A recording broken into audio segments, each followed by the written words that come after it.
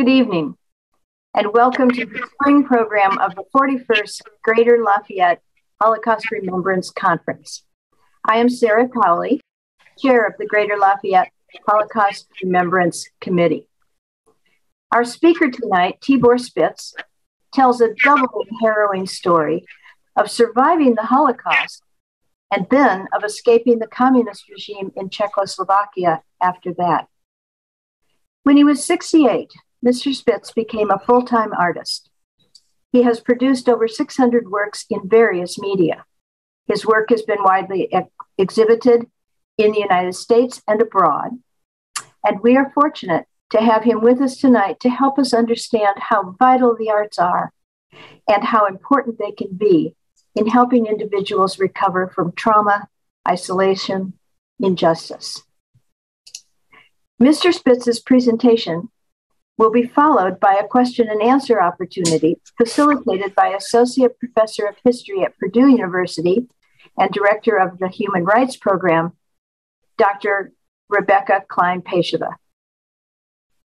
And after the presentation and for the Q&A session, Mr. Spitz will be joined by his wife, Noemi, who is also a Holocaust survivor.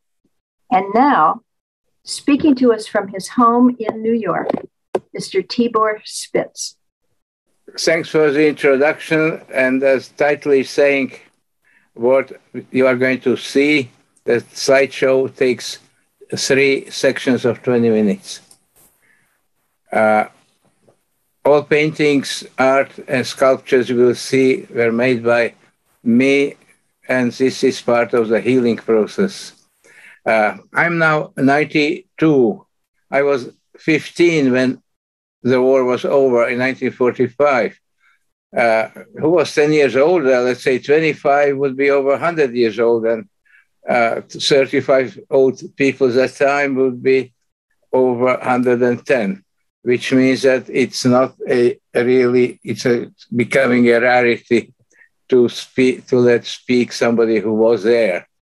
I was born in Czechoslovakia in 1929, and you see it on the map in the red. On the left-hand side are Czech lands, and in the middle Slovakia, and it was a piece of Ruthenia there. Czechoslovakia was a democratic country, something like America, and there were no differences between rights, human rights, legal rights of people, regardless of religion, nationality, minorities, and so on, which means that we lived there practically free from any point of view you can imagine.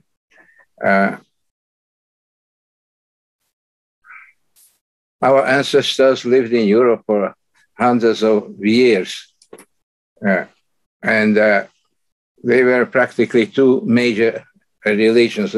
If I consider Catholics, Protestants, and Jews, 3 major religions, except that Jews were only about 2% of the European population.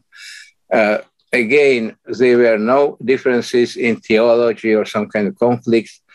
Christians believe Messiah is coming back and returning, and Jews believe that Messiah would come one day. My father accepted a job in a community of 100 families, but it was very high, in the very high mountains, 5,000 feet tall. Even if you see green grass on the field, it might be fall. In the background, it's snow on the peaks. On the left-hand side picture, it's even shown easier. It was a county seat, small town, we call it town, but there were only 2,000 people living there. On the left-hand side, you see a synagogue, on the right-hand side too. But second house from it was a Protestant church and a little bit further a Catholic church, which means that what I'm saying is there were no real differences and conflicts between people of different religions or origins. This is a picture taken in 1936, before the Holocaust. You see my father, a reverend, a cantor of the Jewish congregation. My mother is a a teacher, and my brother, 2 years older, on the top, and my younger sister on the right. I'm on the extreme left. We received our religious education mostly at home because there were not enough Jewish children to have a Jewish school, which means I went to a regular school. We were aware that we belong to a very ancient culture, thousands of years old, uninterrupted, with a lot of literature and opinions and all kinds of surviving stories, because within 4,000 years, almost 4,000 years, a lot of things happened. This is photographs from my 3 elementary classes. I only attended 5, and then I couldn't go to school for 5 years. Again, teachers treated us equally. There were about 40 to 50 kids in each class, and there were only 2 Jews, 1 girl besides me. Jews were a very, very tiny minority. Even now, it's about 1 Jew to 640 other people. Can you imagine? 0.15% of the world population. But European Jews were about 2%, and they had extremely high literature. You see in that pie graph, Christians about 1/3 of the world population, Muslims about 1/5. Might have changed in the meantime. And here on the top, 0.2% is almost the same size as a line drawn in between them. The European Jews were educated, very successful, and Churchill told about the Jews, no thoughtful man can doubt the fact that Jews are beyond all questions the most formidable and the most remarkable race which has ever appeared in the world. He said in the 1920s, but success of Jews insulted Hitler, and when he got into power, he decided to wipe out that competition because he believes that Germans are the master race and should be masters of all humankind, and the rest should be either slaves or vanished. And he wrote a book called Mein Kampf in 1924, published in 1925. And when he became a chancellor of Germany in 1933, he very clearly said that he would replace population of Slavic Poland and Russia first, but also Anglo-Saxons, French he called degenerated people, and all colored people would certainly be wiped out as undesirables. People didn't understand that he might try to implement it because it was so unbelievably unusual. They believed that he was bluffing and exaggerated as a politician. But he said if somebody would oppose him, not only Jews, somebody would oppose him, his plans, he would wipe out the Jews first. And when 1938 came, it became an eye-opener, and my mother started remembering the terrible book where he was very specific, and nobody really considered it as realistic. They believed there were some fantasies or some possibly threats, empty threats. In 1938, what's called Kristallnacht, because suddenly 7,000 Jewish businesses, glass was broken into, hundreds of synagogues set on fire, and 30,000 Jewish German civilians arrested and sent into a concentration camp, which means that it started showing that it was not a bluff and it was a real thing. And this happened in the whole Germany, very well synchronized and planned, and in Austria.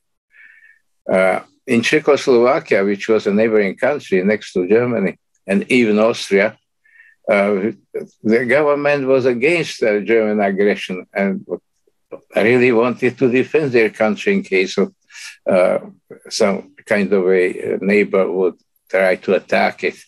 And but came British Premier Chamberlain in the same year, 1938, and he talked to Hitler and believes that that Hitler wouldn't start a war if he gives him what he wanted. And he wanted those dark purple areas of Czechoslovakia where minorities, German-speaking minorities lived. When that Munich Agreement came about and he received what he wanted, he took over Bohemia and helped Slovakia, which is here in blue on the map, to be independent country. And because it was independent through Hitler's political manipulations, they became allies, very strong allies to Nazi Germany. Naturally, here you see how president of the country on the right is shaking hand with Hitler, and naturally he promised for total cooperation and help of little Slovakia to Germany. And Hitler accepted it with great pleasure because it allowed him to start slicing up Europe and prepare situation for his attacks. This is a book, Mein Kampf, and naturally it was translated in Slovak, and all ideology written in this book was accepted as facts. Naturally, Slovak Jews were trapped, and uncertainty came about. Nobody knew what and which form would take that persecution and those threats, because it all looked unreal. A Slovak version of Nuremberg laws, which are anti-Jewish laws, definition who is a Jew, made it full Jew had to have 4 Jewish grandparents, Mischling or mixed race were two Jewish grandparents and so on, which means that they accepted it and even made it more strict, more so-called Jews became so many people got into the category of becoming Jewish, and because it was just a preparing to rob those people of property, and situation has shown what to do with them later. This made us feel like this is a little like only works in English. You remember Fiddler on the Roof? And this is Fiddler on the Hoof. If fiddling sitting on the top of the roof is uncertain enough, but on a walking or galloping horse, it's much more difficult. Problem was that not everybody understood that the danger was real. You know, in this painting, I was showing a boy playing with his train, and behind him something which might kill him and eat him, any moment. And this was a situation. People were educated and very nice and believed in reciprocity, as if they said, expect the lion not to eat you because you didn't eat him. No, lion would eat you anyway. But it started really showing in a very bad way. Demonstrations, like stones started being thrown into Jewish businesses and homes and windows, and very noisy threats against, because Jews were harmless, helpless, unarmed, an extremely small minority. If 2 people are harmed in a room filled with 100 people, you don't even notice. And this is what Hitler was playing with, because he could share the loot of Jewish properties and get some cooperation and sympathy. We looked like any other people on the street. Nobody could see on the street like in American street. You don't know what religions those people are, which means they had to mark us, and they did it with about 4-inch white star, which we had to wear. Here it is shown on the left-hand side of outer clothing, and had to be sewn very tightly, not removable, was not removable. In Czech lands, it had a word Jude in it, and in Slovakia, it was like a text without any. This is my last class. I'm on the top here with the X. I was always the smallest in the class. We were about 50 to 60 children. And we were all treated equally. I don't remember any persecution or any comments or anything. Naturally, boys were making fun of each other, including me, and we were fighting as boys with no really any ideological backgrounds. Population naturally was prepared to wipe out the Jewish race, as they said, and they accused us of poisoning wells and causing epidemics and making human misery and poverty. We were guilty of everything, including bad weather, but nobody died, even if we so-called poisoned things, and nobody really was missing, so that we didn't kidnap children and so on.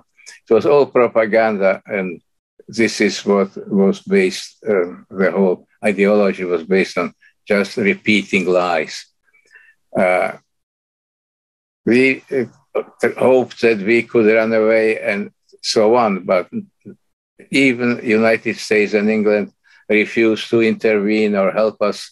And as you see on those pictures, it looks like a sad and desperate situations. When they kicked us out of school, we had to make a school. In that small town, there were 24 kids between the age of 6 to 14. And we had to build a building. A lawyer was not allowed to practice his profession, was his office we used, and made a school. And my mother, here in the middle, was a teacher. And my older brother and younger sister were part of this group. And this was a class of 1940-41, which means that the following year started simply, in the following year, they didn't live anymore. Population of Europe collaborated with the Nazis because they shared the loot. And they were winning on all fronts, as you see on this map. The yellow part are Nazis. The Nazi German armies already occupied East Europe, West Europe, and even they were in North Africa. This was, and there were few so-called neutral countries: Sweden, Spain, Turkey, and there were a few others. But they cooperated with the winner. They were selling the materials, fuel, metals, and things a war requires. The Slovakia in green in the middle was very tiny, and we had nowhere to run because there were thousands of miles in all directions. And even if we reached the shore, it was no way to cross the water. My mother understood the situation, that it started resembling a Hitler threat in every aspect of it. It was a German historian, Paul Hilbert, who characterized the history of Jews in this way. You may not live amongst us as Jews, which means that I stress that as Jews. If you converted or to Christianity or to Islam, depending where you lived, they wouldn't try to prevent it. Then the sentence was shortened. You may not live amongst us, which means that if you left or were kicked out or expelled or deported or whatever, then you would let you live. And the Nazis came with a last shortening of the sentence saying, you may not live. And they came to a point where they were planning to exterminate, they call it like insects, exterminate, like annihilate, wipe out completely every person with Jewish ancestry, including one-day-old baby. This was president of Dr. Joseph Tiso. He was a priest because there were not too many people who were literate, and priests had a nice education. That's why he became president. And people believed that a priest, a representative of morality and God, would not harm children, civilians, and families. And this, unfortunately, served as a propaganda which fooled a lot of people into complacency, and they died because they believed in something which was not true, which was a deceitful idea how to get the Jews to the place where they could do it without any witnesses. We were promised to be resettled, to work in self-governed areas. It was not, here you see how orderly deportations went. First of all, they took 1,000 from Slovakia, 1,000 girls which were 16 years and over, unmarried. Then they sent the boys after them to work. And then they sent parents, siblings, and all the generation, which means that it was a very sophisticated psychologists worked out the scheme how to do it, I would say, cowardly, painlessly, and so that people would just not restrained. They would not revolt. They would be disciplined and obey the law, obey the orders, and go, I wouldn't say voluntarily, but without any major fights. Some people naturally were thinking differently, and I'm alive because my parents were thinking differently. You see it here, unsuspected Jews marching to their deaths. They have things with them to survive the trip and to accommodate in a new place and to start working and so on. And here, this was a picture taken by some Nazi. They found it in archives of a German soldier or guard. And you see people like that came to those concentration camps. This was a youth of Donny Kubin, where I was born and raised. And here are people who are older than 14, which means that they didn't go to that school. And none of them survived the war. And again, practically everybody, not practically, but everybody who was deported with parents was murdered. None of them appeared alive after the war. This is a picture of a wedding of my mother's sister. My mother is here at the extreme right, and her parents and sisters and their husbands are on this picture.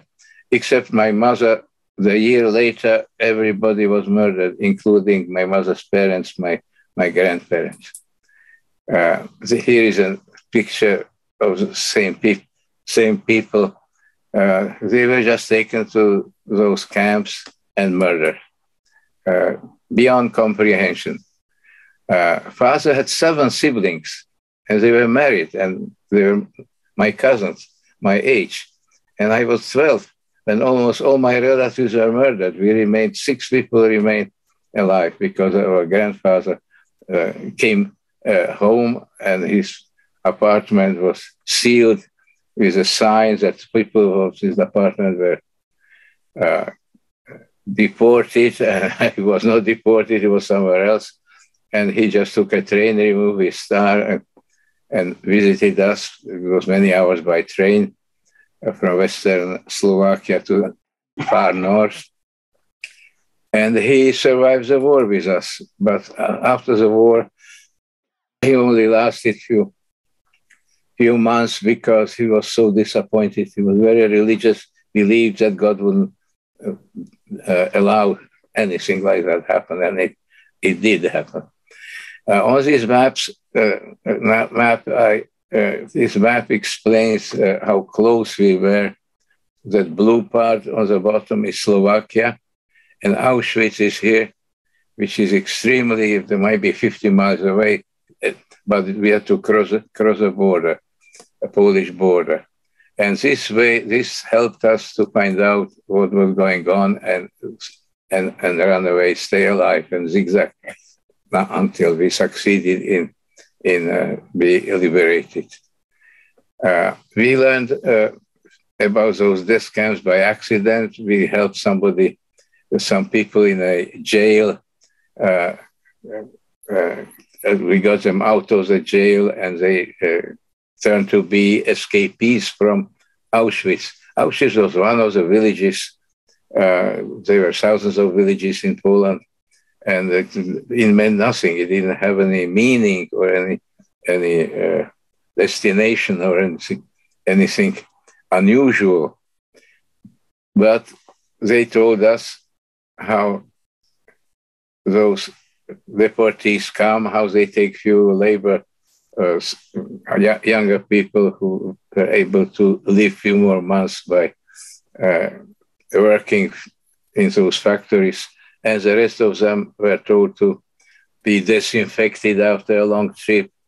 And remember, they put their clothes and so on, got a bar of soap, went into the shower room, and then when about 1,000 people were inside, poisonous gas killed them in about 15 minutes, and they were burned to ashes in about 2 hours, which means that I found out that I was 12 years old. I certainly would not be selected. I was small, certainly would not be selected to work, and it was a death sentence. And we were like on a death row,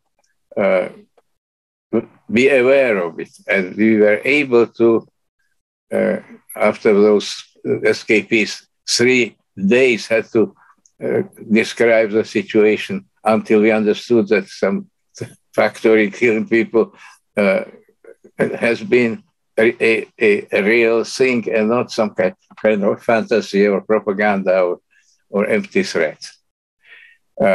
We were not immediately deported because my father, as I said, was a clergyman, was a cantor, something like a rabbi in America or Canada, eventually identical, even with more duties and responsibilities. But one of them was officiating at Jewish funerals.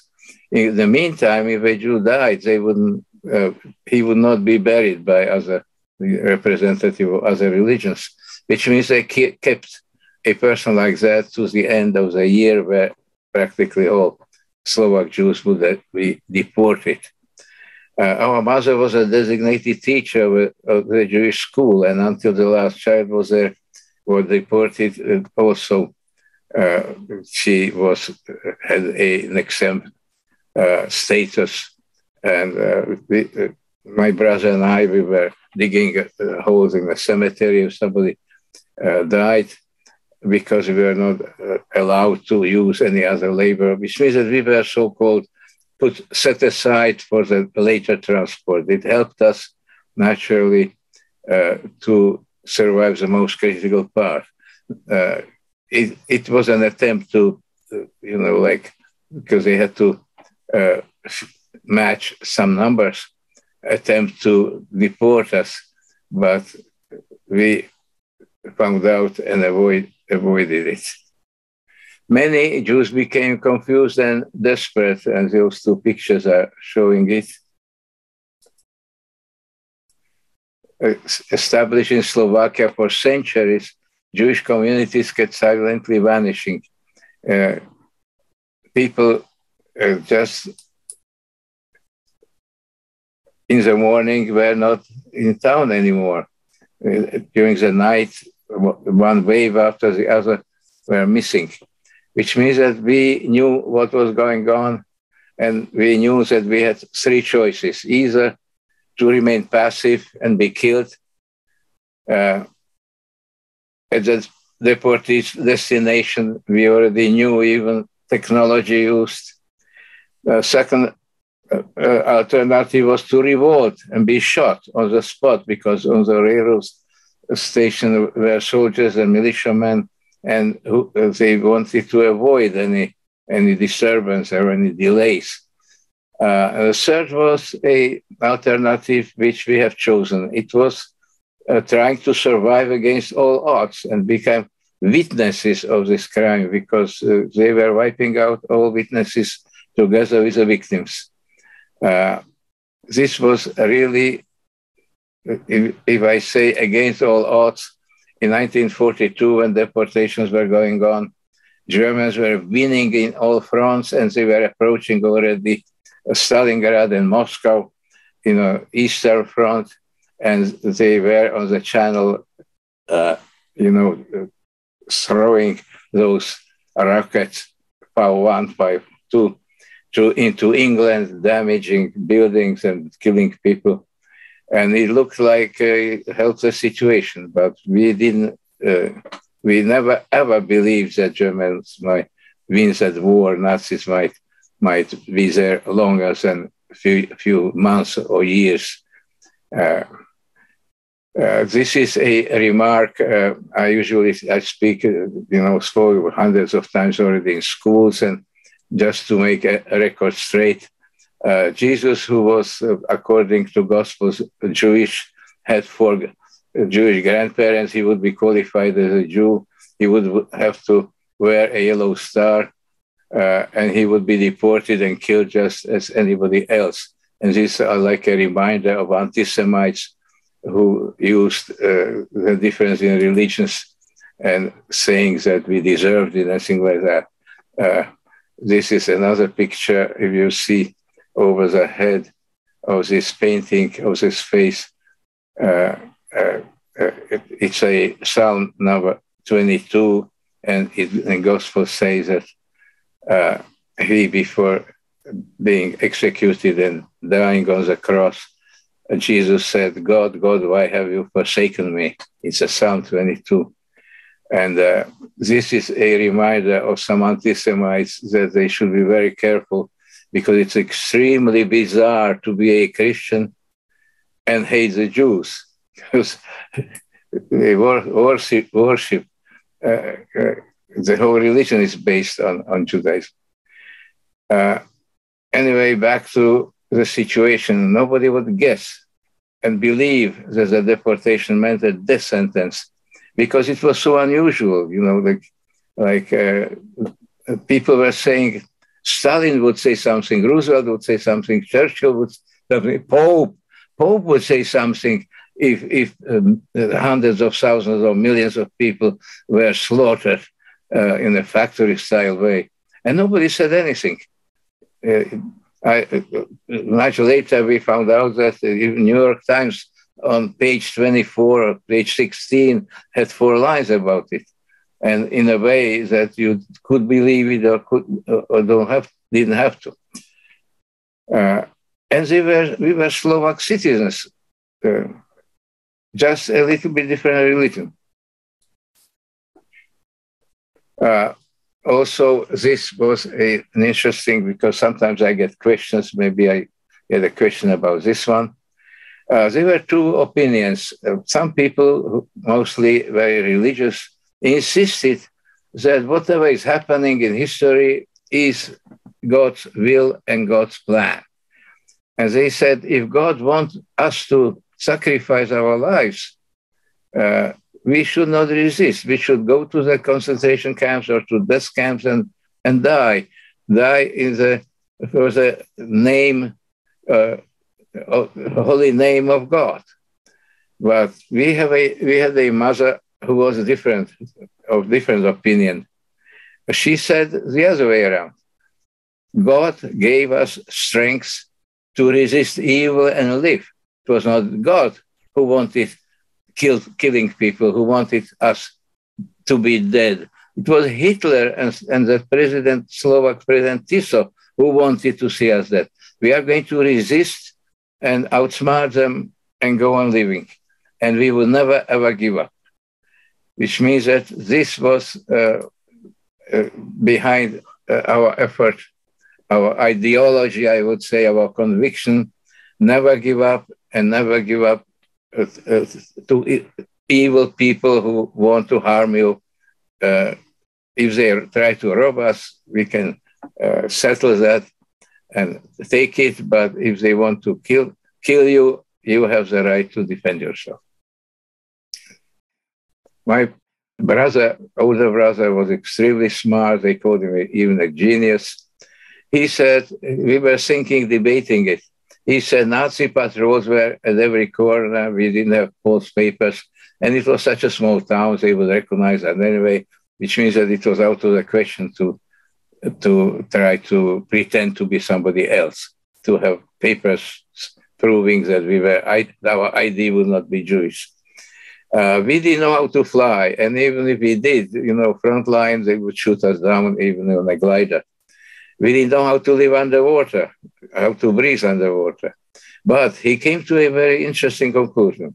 We could live like wild animals in the mountain forests because a lot of people in a very harsh environment survive.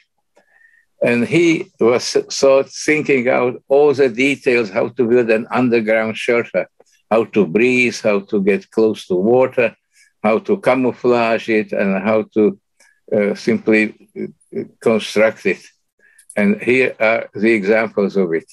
When the front line came closer and a Soviet army, that time we called them Red Army, already approached Ukraine and was from one side, and from the north, Poland, German army occupied Slovakia totally.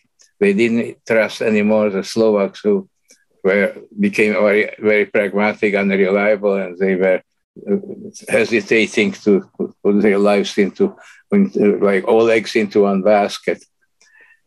We just ran into the mountains with other refugees because they came by force, and it was a war situation, like civil. A lot of civilians and homes were burning and so on, which means there were a lot of refugees. We removed our yellow stars and rushed with them, pretending to be bombed out refugees. And from that village where we ended up, we tried to find a suitable place to build our shelter.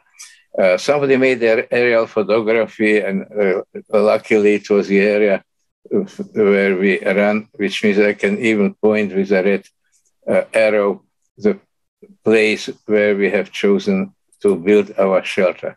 This was the way we did it. We found like a ravine from both sides, like a steep hill. On the bottom was a small creek, like 1 to 2 feet wide, just depended on the rain or melted snow and ice. We found pieces of wood, like tree trunks, falling, trees, and we crisscrossed them. We didn't have any nails or ropes or anything, but we have a little hatchet and a trench shovel from a soldier throughout. While running away. Here it is, an oil painting. The yellow part, we just dug out that dirt with our bare hands, and really very difficult. Then we made that skeleton, which we placed inside. And this picture is showing how it was camouflaged. And naturally, when Germans took over, Gestapo, which was secret police, knew of every Jew or political person, like communists were hunting, just the same as the Jews, or Gypsies were also on the list to be wiped out, sent to Auschwitz or somewhere to be killed, which means they had every name ready, and we were missing on their list because whoever came back and whoever couldn't escape was arrested and sent to either by train or by those long marches to the west, to German concentration camps, because Poland was already almost taken. which means that it shows those horse riders, armed SS men and Slovak soldiers who were searching the forest for those escapees or partisans. In wintertime, it was more difficult, and the winter came very quickly. Here you see the fall, green grass, and maybe summertime, and on the peaks, snow. And when really November, December came, and January, February, it was really 1 to 2 feet of snow, and sometimes even deeper. And we were still in that forest, believing that after a few months we'll go home. They will liberate us, but it took 7 months before Slovakia was liberated. 7 months is 200 days and nights. And it's a long time to be like in a grave and to stay alive. And not only that, to remain mentally sane, because such an isolation is terrible. And we made it, all of us, alive. We were robbed in a forest, but not by Nazis, but partisans who were parachuted, Soviet partisans who were parachuted behind the enemy line to fight the Nazis, found Jews in a forest, and they lined us up to be shot, give us money, give us gold, and so on. I escaped. And when I came to bury them, they found them alive, but they were all stripped of their even upper clothing and everything we owned. We had there, like backpacks and some blankets. Everything they took just to let us freeze, because I was a witness, actually, that they were not allowed to kill civilians, which means that they believe we would freeze or starve, or because they were shooting after me when I was escaping, patrols would go follow the sound of footsteps in snow and would find us and shoot us. Anyway, it didn't happen. And if not for a miracle that a mineral stream of hot water, like sulfur stinking water, because there were spas in the area, helped us to survive another 2 months. Many Jews, they were not, as I said, not only Jews, but people who were hiding in the forest were murdered. And this is a larger painting I made. It's a little bit different style of painting. And because trains were full or busy, and it was already, front line was already moving. Here shows, this picture painting shows a march of people on the right-hand side, a lot of dead bodies because you slowed down or shot. And at the end of it was just the same attempt to death. And that person who stands here watching it is obviously in Jewish religious garbs, and it is a cultural distinction. It was April 4. A few days ago, we celebrated our, I don't know which number of birthday. In April 4, both Noemi in Bratislava, capital city, and we in the forest were liberated in 1945, because the whole German army retreated. They couldn't defend it anymore, retreated from the whole country and retreated to the Czech part of Czechoslovakia, and then Soviet army was all over, and on each tank and cannon was written, to Berlin, toward Berlin, toward Berlin, to Berlin, which means that this was our most important point in our lives, in my life, because we survived something totally impossible. There were about 70 million dead victims of the Second World War, and we were supposed to be naturally part of it. 6 of us survived, and about 60, 70 people of our family did not. This is the Soviet soldiers on the Reichstag, on Parliament of German Parliament, putting a Soviet flag. And now came the very difficult problem, how to return to normal life. Eichmann had a list of 11 million Jews, and they managed to murder about half of it, about 6 million. Naturally, Slovak Jews, Czech Jews were on the list. People started coming from concentration camps and telling us all terrible stories. This was a person, a Romanian living in Israel, and asked me to paint a picture of her story in the concentration camp and a sculpture on the right-hand side I made from ceramic clay and fired it. We've learned about the Cyclone B, which killed people, that poisonous gas, and how that crematoria burn their bodies. Sometimes 24,000 Slovak Jews ended up in a pit in the forest. They had to dig out a pit, and then were machine gunned, and petroleum or some gasoline was just burning their bodies, and then a forest covered it, and there were thousands of places like that all over.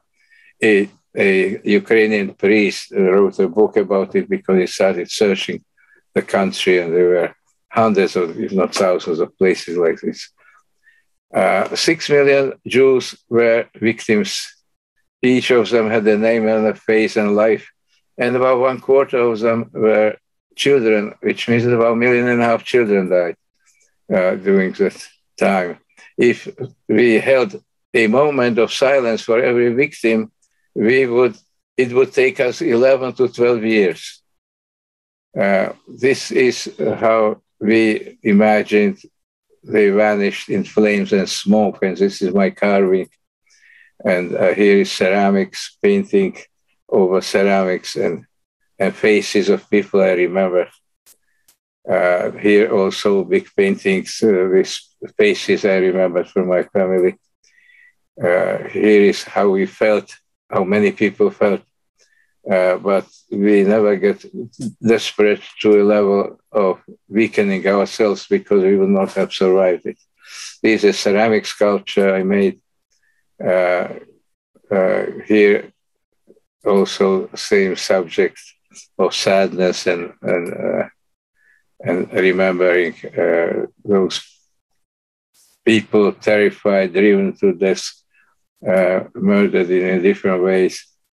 Then we try to relive that, and part of my healing was to depict those scenes from those terrible, tragic times. Even prophets would cry over the senseless slaughter. I don't know what profit they had by killing civilians, children, old people, females. Anyway, not soldiers, nothing who would resist or shoot at them.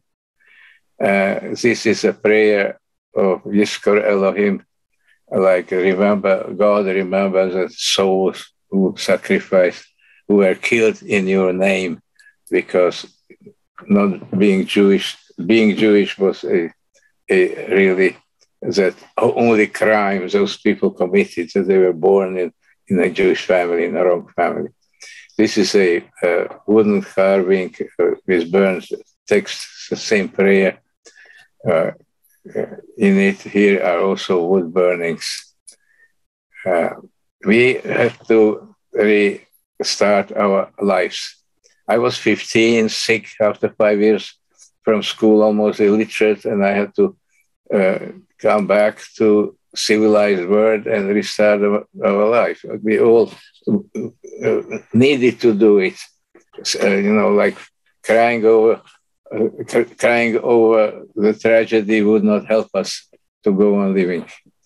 Here are some of those ghosts of the past, remembering people, trying to find out what happened. And it took about really 5 to 6 years. It was not like any one car accident or one kind of misfortune or some kind of a trauma of a few moments or a few hours. It really took five to 6 years. On the top of it, we received neither apology or compensation, or nobody would feel sorry for us. All I received from an office where I registered as a refugee, homeless refugee, because we didn't have anything, not even clothes belonged to us. And I got about $10, bar of soap, because we were all clay looking, and my shoes fell apart, which means they gave me a pair of shoes. And I have it in writing here on the bottom of it, is saying this person should get a pair of shoes and a bar of soap and $10 to survive maybe 1 week of food. I tried to immigrate to Palestine, but communist government took over, closed the borders, and because I got tuberculosis after the war, before I cured myself, we were locked in another, like a prison way of like concentration camp, but for political reasons. We returned naturally to musical instruments. We celebrated every breath we took. Like it was such a difference between that hole in a forest, dark and silent, and the real life around us. And life cannot be stopped or limited. We immediately started living fully. After curing myself a little, we made exams to school. 3 children returned to high school. I graduated in a few years. And because I had all straight A's, they already were sending people where they believed they should be, and all people, graduates with the best marks had to study chemistry, because Stalin, who took over Central Europe, and Prague was the best school, which means that he took 160 of those graduates and sent us to study chemistry to get better explosives, better weapons, and eventually conquer capitalists of the West with better steel and so on. I then continued, became an engineer and a PhD in my field, and I missed those explosives because I got a little ill. I was lucky and studied ceramic engineering and became specialist in glass making as an engineer scientist, and this was my career. In Czechoslovakia, persecution of Jews continued. We believed that we would be free, but we were not free, because a lot of Jews were known as Democrats, as people who wanted peace and hated dictatorships, and simply communist system never agreed with Jewish ideology, particularly religion of equality and fairness. This was not part of the regime, which was very aggressive and extremely careful not to lose power. I was an engineer. I was left alone. I didn't have any political problems, but my father, who was a clergyman, had a problem. He went to a hospital with some trivial thing and never came out of it. He was not even 60. My brother was an artist. He became a prime target of harassment, persecution, and threats because he wanted to have freedom for artists, and naturally it was all censorship and even Holocaust paintings or whatever, or somebody painted a little bit more modern way and not socialistic. Socialism realism was called, like if a colored photography has everything very realistic. anything like that was not allowed to exhibit, and we could not even express ourselves or do something about remembering and commemorating our dead. My grandparents, aunts, uncles, cousins, I remember them, I loved them. My neighbors, schoolmates, I still remember them. This was my brother who probably was cowardly poisoned by some harmful radiation, and he became ill and died 33 years old in the peak of his creativity, because he did not agree with, he started a magazine, he started a little theater and a gallery for young people, but nothing like that was agreed with the political system and regime. And heartbroken father, as I mentioned, died 2 years later, but who knows what happened to him? There was no way to find out. We found out about my brother by reading during the 1 year of a little bit more liberal communism. They called it Communism with a Human Face in 1967. And they described the way how they were killing people who were not accused of treason or hit by a truck and so on. This was the third way of doing it. I became really an outstanding engineer and PhD scientist. I published articles, scientific discoveries. I had all kinds of inventions and patents, as you see here. And this also kept me to heal a little, but it was some kind of a diversion rather than healing. 20 years under that regime, finally, Cuban industry, glass industry couldn't work for 3 years, and they decided to send their real specialists. And even if they gave me 2 years to fix their industry, they told me if I don't fix it in 6 weeks, and they ran their finger across their neck, which means that I spoke that language, I knew it, and in 6 weeks, first factory worked, and then the other ones.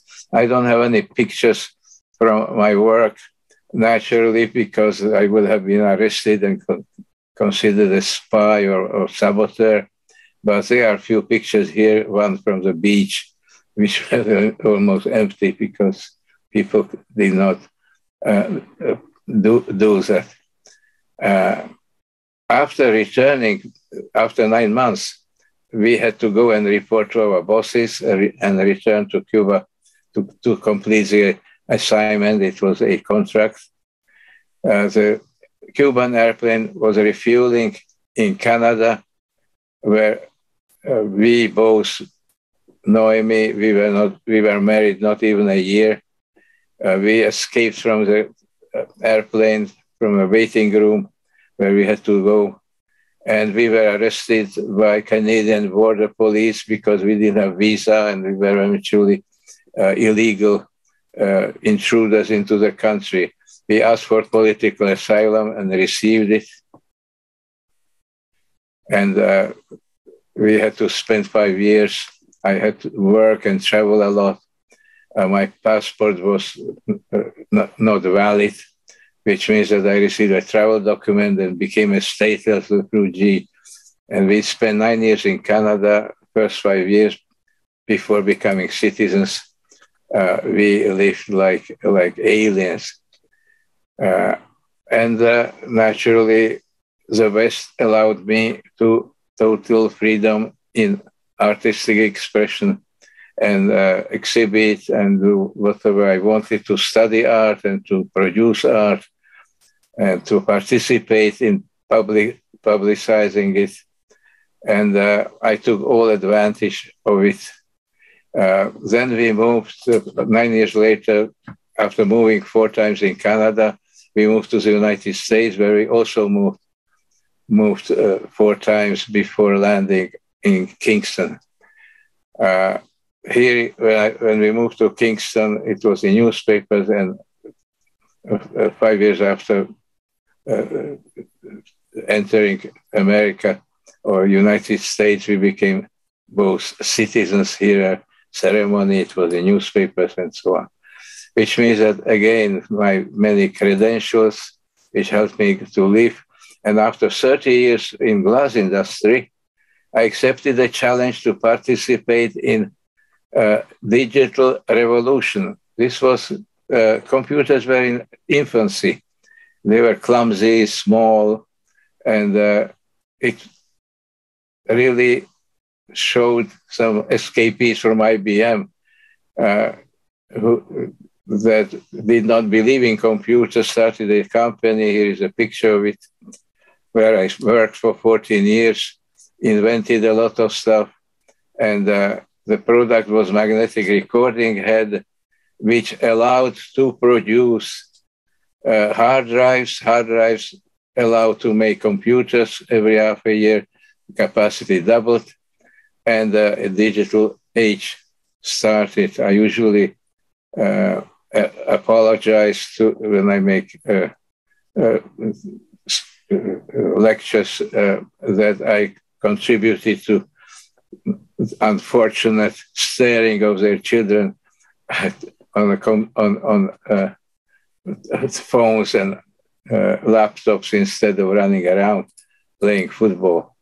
I retired at age 68 after 44 years working as an engineer, technician, and technologist and scientist. And I became a full-time artist because I lived a little longer. It happened 24 years ago.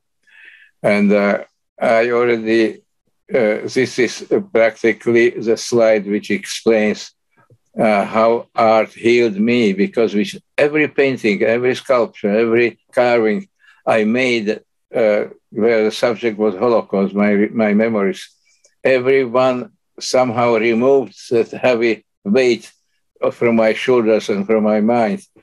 And when I saw people's interest and they were asking me to explain, what I went through, it became really an artist, healing through art, what eventually we are talking about tonight. There were some people who believed that how a scientist uses different part of the brain, like right-hand side brain and left-hand side brain, and an artist cannot be a scientist, and scientist cannot be an artist, things like that. And it was a reporter in New York who wrote in an article. You see my head is split in half, scientists against art. And the title is in Czech, it's in Slovak language. The science and art are two poles, two contradicting part of the same unit, because I didn't feel any problem becoming an artist from a completely different field. My first painting was a large handwritten Holocaust autobiography. We lived in Philadelphia, where I took a huge piece of paper, hard carton, and painted the face on the left-hand side and wrote my story about 40 years, story of 40 years between 1945, when we were liberated, to 1985. And when I was exhibiting it, I remember a mother reading it to about 9-year-old daughter, and she was crying, and the mother kept reading it, and I understood power of art, how easy it is to approach human emotions through art.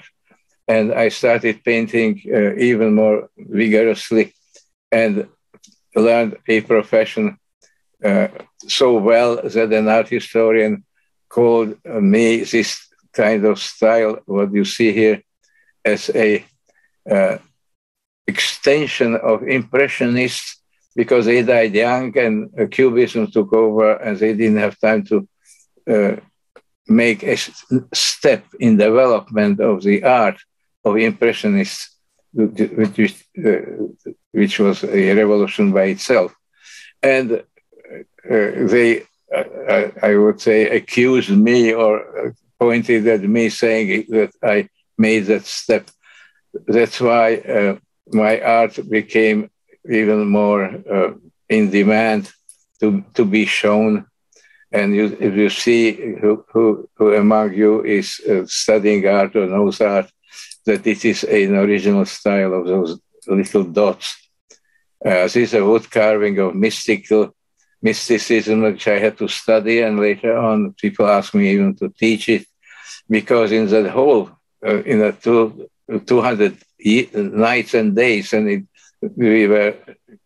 the forest was too dense, and we didn't know if it was like or it started, all kinds of voices started coming to mind, and most people in that situation become mentally ill. We did not. I did not. The contrary, it was teaching me very important lessons, which I used, first of all, to survive, and secondly, then to be a very powerful inventor. I had an exhibition in Bratislava, Slovakia, my 35 paintings in the most prestigious exhibition hall in the country, so that they appreciated that quality was there. They didn't know. They asked me for 15 paintings and then asked me for another 15.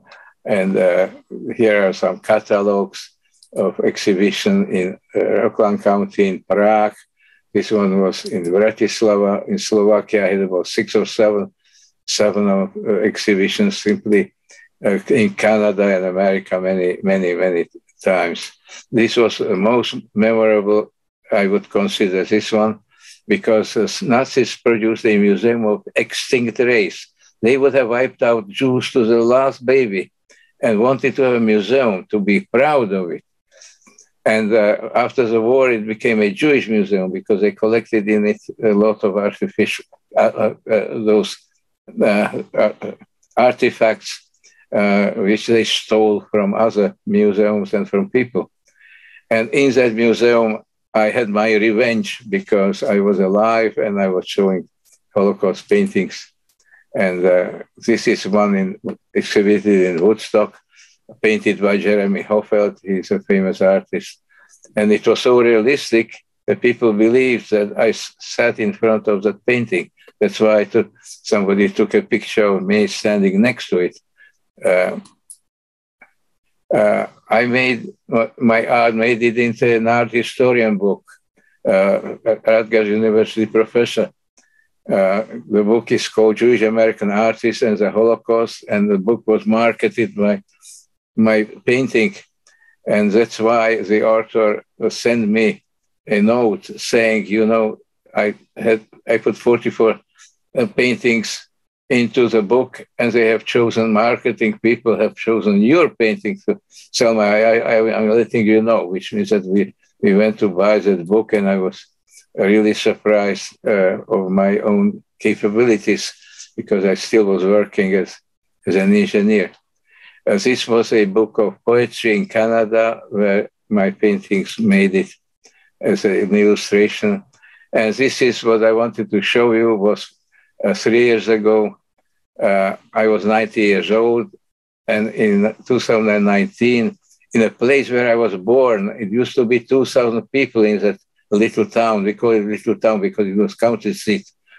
And now it's 20,000 people. And they made me an exhibition of my paintings. And here is a catalog to commemorate or simply celebrate my 90th birthday, which was very nice of them. This is a magazine, very prestigious magazine, where write about me. Here is a Aish.com, hiding from Nazis. It's another, you see the same painting they used to describe it. Canadians, Slovaks made a movie in Slovak language with English subtitles. It's a documentary, 42 minutes. And if you go online, type in Spitz DVD 01, you will see that movie. And it's practically simply about how we survived it. And it's a lot of pictures. I got this very prestigious reward also in Slovakia. During the COVID years, we were so busy, we didn't get the COVID that time. It was a second monography about my brother who lived in Slovakia. That book on the left is half of it in Slovak, half of it in English. And on the right-hand side is a little book we wrote with Noemi about our own way of surviving Holocaust. And I gave a lot of lectures on all kinds of subjects which are listed on the left. And here, every year, 10, 15, sometimes 20 lectures a year, for years, for decades. This one is from Drew University, also called, by the way, Art and the Holocaust, which means that it was also a similar subject I was presenting here. This is a Baruch College. This was usually hundreds of people who listened or watched those lectures. Here is your lecture, which I am giving now here, advertised. And on the bottom is something I would suggest you did not miss. They made a song about Holocaust survivors. And one of them was about my life, beautiful music, beautiful performances. And they made a film, about 54 minutes documentary film, which will be shown on TV, PBS TV channel. In this area is number 13, April 26, in about 2.5 weeks at 8 p.m., which means that who is interested in this subject and likes music would see something unique. Naturally, the world remained a dangerous place. Genocides continued, even not only against Jews. There are all kinds of ethnic groups fighting and nations fighting. And we live in days where we even see that fight and hear about it in our daily news. This is just a reminder that anti-Semitism is a mental disease. A lot of people fight for all kinds of ideas, but just to kill people just because they were born at a certain ethnic or religious group is something we should not tolerate. A question I usually ask, could genocides and Holocaust happen again? Unfortunately, it can, and we should all fight to prevent it, and it's possible to prevent it. For both Jews and non-Jews, Holocaust remained a constant reminder, because 6 million people murdered like that was really unique historic event. We need a lot of faith, a lot of awareness, and religions sometimes help, sometimes does the opposite. And here it is showing that we have a choice to be either slaves or to be free people. And a reminder, if Jews are around, that for 4,000 years we were showing that it's very difficult to destroy us, and I would say impossible to destroy it. And this one is showing continuation, a hand with tattoo, which was also only practiced in Auschwitz, is a little baby touching the older person. This chronology of my major events in my life, which I try to say, and this is the end of the slideshow, which means that please ask a question, and I'm going to shut it down. Here, in case you have a continuous question, you can take a picture of it, contact me, and I would gladly answer any questions you have. Hi, good evening, everybody, and thank you all for joining us this evening for the discussion at this year's 41st Annual Greater Lafayette Holocaust Remembrance Conference event. My name is Rebecca Klein-Peshova, and I'll be moderating the question and answer portion of this program. And so many questions have come in during Tibor's presentation that I'm going to start by clustering them. And first of all, by letting you know, Tibor, how many people have been expressing their thanks to you for sharing your story and appreciation that you're here this evening. And I'm glad to see you both here today. Yeah, so, and there's more, thank you for sharing your story and your art with us. And I'd like to start with questions about hiding. There were some questions that people had about your hiding experience, that often, most of these questions are about what you ate. How did you eat in hiding? Did you get sick in hiding? How did you deal with soldiers as they attempted to rob you? Did you encounter partisans? So here I'm clustering. There's a number of you who asked these, but I'll start there. Forests are full of food. It's easier to go to a supermarket and buy, fill up your vehicle or your bags. But I was born there. I knew all the berries. Many are edible, many are poisonous. I knew the mushrooms, which were edible. We collected them not because of survival. We collected them because it was food, a natural food. In the fall, first months, September, October was not so bad. But when the snow fell, I had to dig the snow under the snow to get some leaves. They were tiny, like a quarter of an inch big strawberries. We ate those green leaves. It was so dangerous to leave that camouflage shelter that I was filling with like a hockey stick, curved branch. I put snow into my footsteps. If somebody saw me and shot me, and would look where I came from, try to get to the shelter, they would not be able to. But this was our main food were berries. Berries had a bush which was sticking over the 1 or 2 feet of snow in a forest. When we were really dying, my mother, dressed as a peasant, went to the village and risked her life. They sometimes, it was just an opportunity to get arrested, or killed, or whatever. And she risked her life and brought a loaf of bread. But this was really when we were at the end of, when we felt, with the last drop of snow and ice which we ate to stay alive.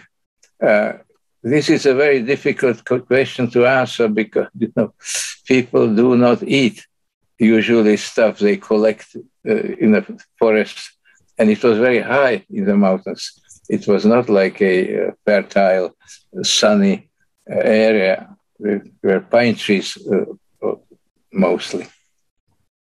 Partisans, we knew about partisans, but they were not as friendly as a group of Soviet partisans who were parachuted, robbed us and tried to kill us. If I didn't escape, they would probably shoot us all. And when I returned to bury them, bury my family, they were alive, but without clothes and standing in snow in underwear. And everything they took, they didn't need berries.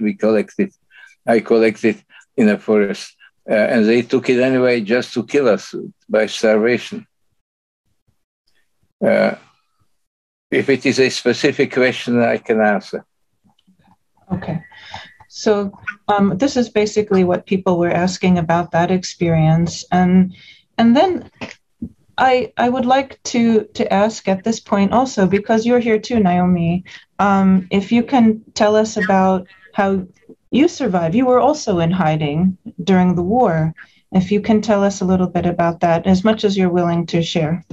I was too young. I don't remember. When war was over, I was 22 months old. That's why I didn't even know that I was in the war or I was hiding.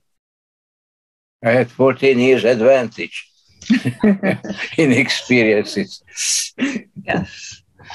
And my parents, they didn't tell us anything. Yeah.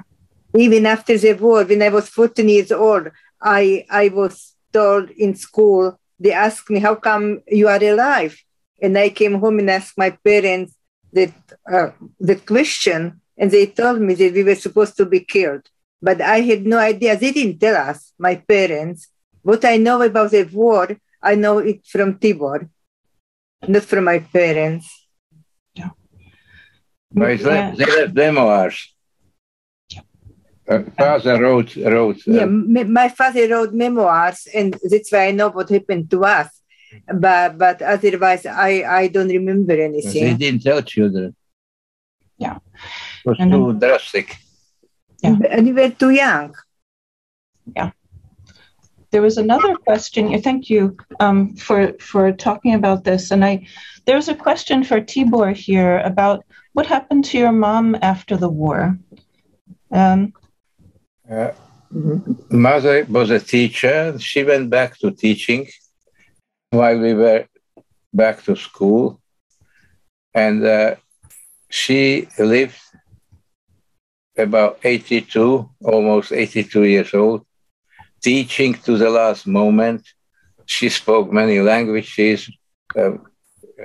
She was teaching music. And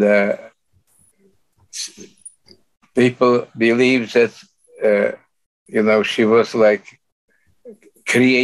teaching few generations of people who were very successful, because my mother taught them languages and they would become directors of television stations, like television or filmmakers and important people, because of well, and they were started coming to me saying, "We are so grateful what your mother did for us."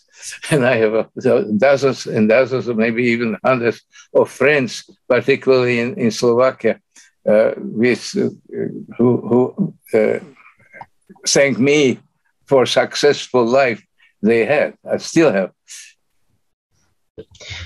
May I ask you another question about post-war and thinking about you? You said that when you went to Cuba, you were already married. And I wondered if, I'm going to ask this, I wonder if you can tell us a little bit about your wedding. We had to escape because we had two weddings. First of all, in a communist country, we had to have only civil wedding, which means the religious weddings were invalid legally, meant nothing. But it was a period in 1967, a period of communism with a human face. The government understood that they bankrupting the economy, and they wanted to have a little more business with the West, and capitalism will introduce inject a little bit for freedom, private property, and so on. Naturally, in August 1968, 500,000 Soviet soldiers took over Czechoslovakia and proven that there is no such thing as communism with human face, it's a beast face. And this triggered also a reason for us to escape, because we had a Jewish wedding. it was very, about 400 people came to see such a curiosity. During that period of little liberal, more liberal, politically liberal area. After the Soviet army came, it was politically very tough. And we would have paid for it. That's why this was one of, I call it 10 reasons. Today somebody called from Spain asking me the same question. Can you tell me the reason why you escaped from such a wonderful country, Czechoslovakia? And I was telling him, you know, about 10 reasons why I can give you in a hurry 5 or 7. It was just enough is enough. To live without freedom. People don't know what it means before losing freedom. And if you don't fight for freedom, you lose it. Because there's always somebody who wants to control you. And it doesn't matter what regime and what political or economic system it is. And we have been through quite a few of them. Yeah, you certainly have. Yeah. I'd like to go on to those questions now about art. There's a lot of questions here asking about art, and some of them are really quite sophisticated questions. I love them. So, first there's a question about, that says art is subjective and everyone has their own interpretations of it. How do you feel when others who were not alive during the Holocaust and never experienced it relate to your artwork in different ways than you intended? I can, in your advertising, it's a picture which is those faces your artist put on those railroads. You know what I mean? Yeah. I showed that picture to some people and they say, people are coming out of the factory, it's 5 p.m., which means that you are right. People only understand what their capacity, mental capacity, their own experience, imagination would take. But I try to speak through emotions to people who are after freedom, after beauty, after some kind of a social justice. And those people who are tuned properly appreciate the message, and who is on a lower level of understanding, at least see some people doing something and would say that he has a longer nose and he has a shorter nose, or the horse cannot fly, how come the horse is flying, and so on. Which means that it is very individual, and it depends on practically experience and ability to imagine and understand. Yeah. And every person has a different point of view, a different way of looking at things. And that's why human race is so interesting. I'm going to draw from a question which just came in that's related to some of these about, was making the art for you itself a religious experience? What parts of making the art do you think constituted a healing process for you? Is there any relationship between any religious component of doing the art and of healing through the art? Genocide is not limited to one ethnic or religious group. There are genocides in Rwanda. There were genocide now. We have a war of a superpower trying to subdue a former member of that superpower, let's say Soviet Union and so on, which means that it is not, I used that religious garb to characterize that this particular case of injustice or murder or genocide is related to the Jews? How would you, if I wanted to paint Rwanda, certainly that person who was standing there in my paintings would look differently and would be differently dressed, and environment would be different. Which means that, first of all, it's symbolism. Secondly, I got extremely good religious education, but not from the books, from the real life, from talking to God, and not to reading about some instructions, rituals, or liturgy, which again could be related to level of understanding. Most people are not sophisticated enough. I saw religion in real historic events since I was a child.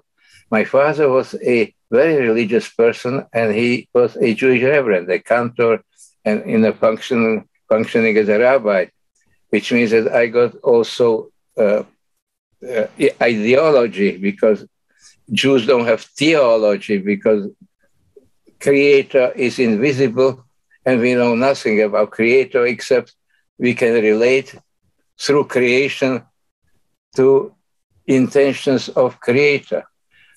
All other religions I know are using humans or animals or objects or planets or some kind of a stars as their gods. But all those things were created. To go to the source of who created life and how it was maintained and spread and so on, it goes far beyond 4.5 billion years of so-called age of the universe. And I'm deeply interested in those questions since I was a child. And I talked to something or somebody during those 200 days in a grave in darkness and silence. And I was explaining things which you don't find in books. And I don't know who was giving it to me and which language it was said. Which means that religion is a faith in something. And again, it depends on the level of understanding of the person, of education or indoctrination, or even forcing people into beliefs, or else they be punished if they say, burn at stake for being a heretic, which means that all those things I already experienced as a child. Naturally, it reflects in my writings and in my art and in my visual expression of things. And it also appeared in a song you will see about song where I cooperated with a songwriter, and she asked me, can you tell me what music excites you, what music you would makes you simply a melody which haunts you. And if you hear that song, you will understand that it applies not only to visual art, but also to sounds and music. And it will be on that PBS 26th in about a week and a half. April. 26th of April. I know we'll all tune in to that. Yeah. I had a question that was coming through several times. People here, we are at Purdue, right? And there are people who are very curious about your inventions. Now, what did you make? First of all, there were some ways of making glass products. They were the first big one was by using tiny ingredients in glass batch. It's a mixture of raw materials which are melted into glass.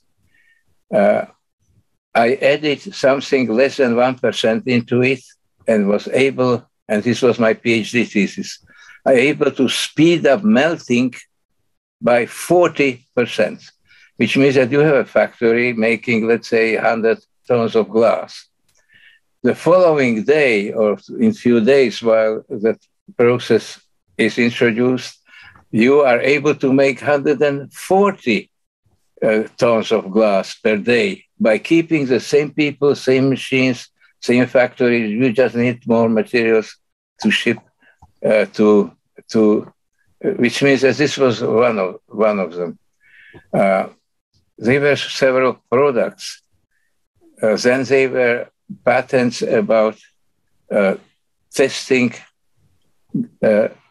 glass defects, and by looking at them through a machine, an apparatus, which was in one of those slides, by looking at it in a cross section, find out what went wrong in a melting process or in a forming process, which means that for a technologist in a glass factory where 5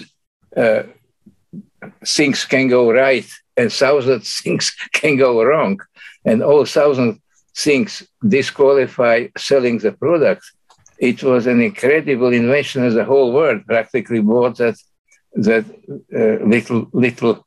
I can even show it to you. Anyway, which means that there are about 12.5 patents. First of all, let me explain something which I believe is missing here. Chemistry is made by combining different materials, usually in a liquid form. They are dissolved and then combined to make a reaction. Glass reactions are not made that way. Its powders are mixed, about 11 ingredients, and they are exposed to extremely high heat. That high heat is much higher for glass making than to make steel, which means that anything you look around yourself would melt or turn to ashes in temperatures glass is made. Glass was invented only once in the history of humankind, probably 5,000-6,000 years ago, maybe 4. To be a scientist in this field was very difficult because your instruments you usually use in scientific research or scientific analysis would all melt. How you study something as hot without destroying the equipment? Scientists have chosen not to go into glass science because it was dangerous. Fuel has to be used, which could explode and damage everything. I was trained by life. I survived 5 years or 3 years on a death row. I was fearless, very strong.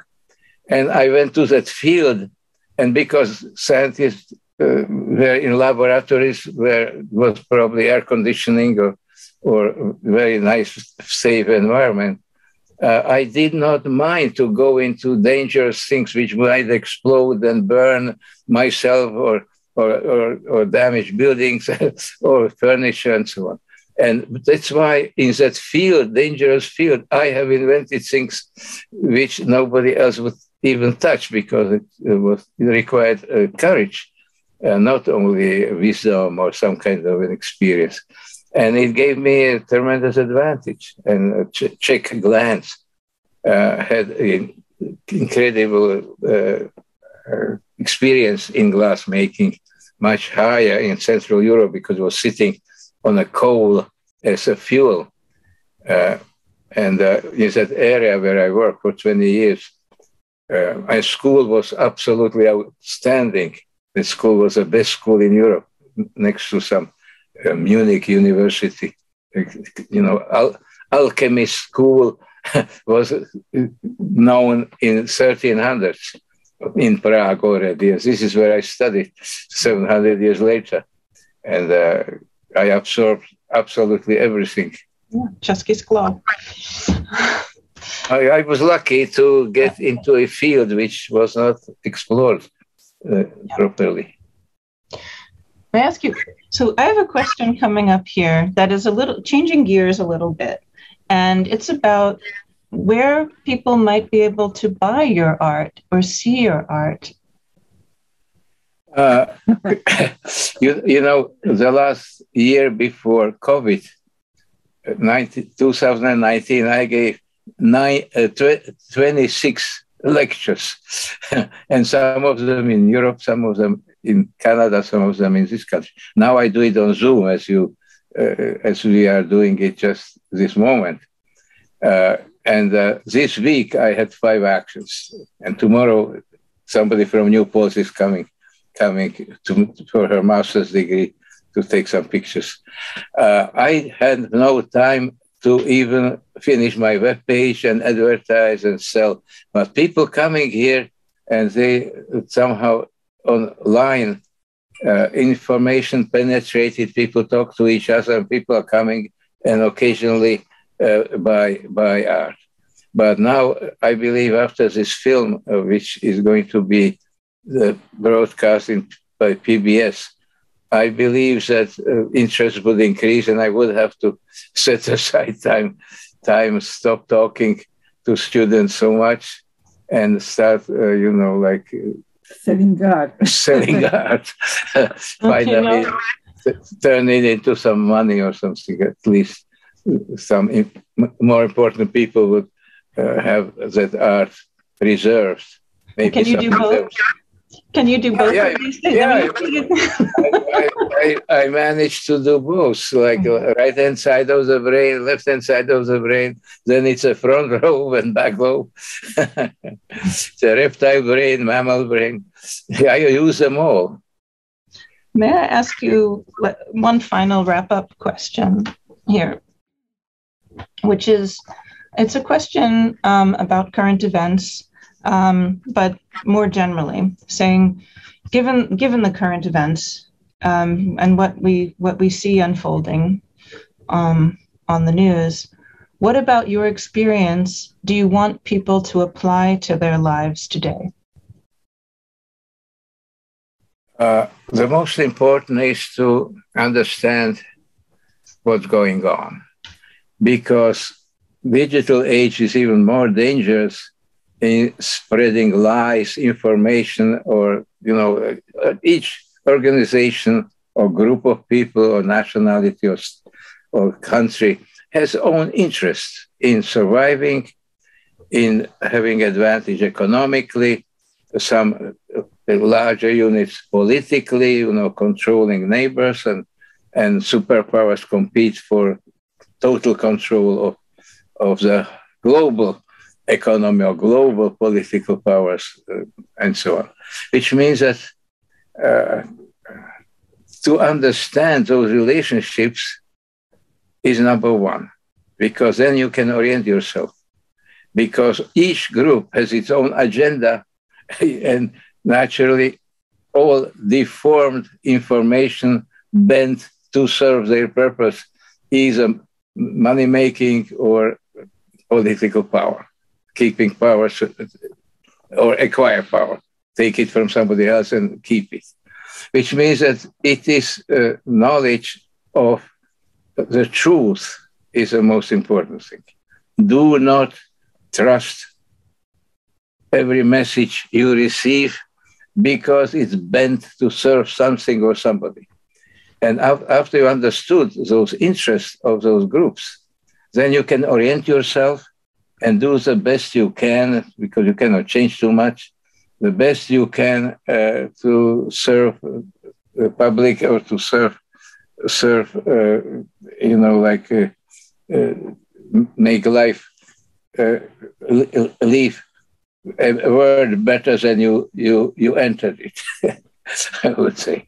And that's all you can do. And you can do it in your small circle. And now with digital technology, we can, now two of us are talking to you through hundreds of miles, which is very interesting. But spreading lies can be done equally efficiently, which means that this would, I would say, when we had a session a few days ago, I said, don't get fooled as a slogan. Don't get misinformed, because it might lead you to slavery, or it might lead you to poverty, because you would give up something which is precious to you. Yeah. Okay. Knowledge, education, and little mistrust. Yes. Well, thank you. Thank you both so much for joining us and for talking with us and answering a good number of the questions which came in. I hope, I'm sorry to everyone that we weren't able to get to everything, but I tried to cluster these and ask questions that most of you were interested in. It means a great deal to all of us here, the students, educators, members of the community, and the planning committee, and to me, that we've been able to have this conversation. I will now turn the floor back over to Sarah Powley, but before I do, just allow me to extend special thanks to her for her tireless efforts to bring this event and many other meaningful events into being over the years. So thank you also to Sarah. Thank you. Thank you, Tibor. So many thanks for coming in on the chat, for your talk tonight, for telling us your story, and for sharing your art, and especially for helping us understand how the art helped you to express the inexpressible. And I want to thank the audience for joining us tonight and remind you of the presentation that Tibor will be making on the 26th of April at 8 p.m. on PBS, so check your local listings. This conference began 41 years ago through the work of Rabbi Gedalia Engel, who was the director of Hillel at Purdue at the time. Since that time, it has been an entirely volunteer effort to bring these programs to the community. And I want to thank our sponsors in the community and the sponsors at Purdue University and all of the individual donors who support us financially and make it possible to present this programming. I also want to thank all of the committee members. They're listed here. All of them have worked very hard. Some of us are on screen and some of us work behind the scenes. And we appreciate everything everyone does because everything they do matters. So thank you for attending the 41st Annual Greater Lafayette Holocaust Remembrance Conference. Have a good evening.